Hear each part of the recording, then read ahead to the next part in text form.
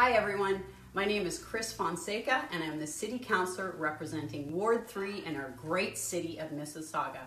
I want to give a big shout out, congratulations and thank you to the founding committee and to all of the inspiring 100 Women Who Care Mississauga members for everything that you do and all the ways that you give each and every day in serving the community and transforming the lives of others.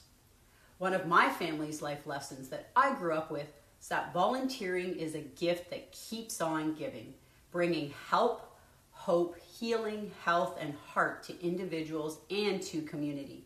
And when we all come to realize that no one individual can help everyone, but every individual can help someone and value everyone's contribution, we are inspired to keep on giving.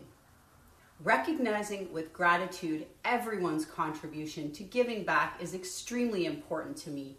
And with that, I am presenting to 100 Women Who Care Mississauga a certificate of recognition that I use to thank residents and organizations for their contributions to our community. And it reads, "Dedicated hearts like yours are not so easy to find.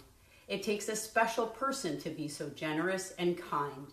To care so much for your community is a quality all too rare, yet you give of your time and talents for all in need to share. So thank you for being a volunteer. We are privileged to work with you. I want you to know how appreciated you are, not just today, but the whole year through.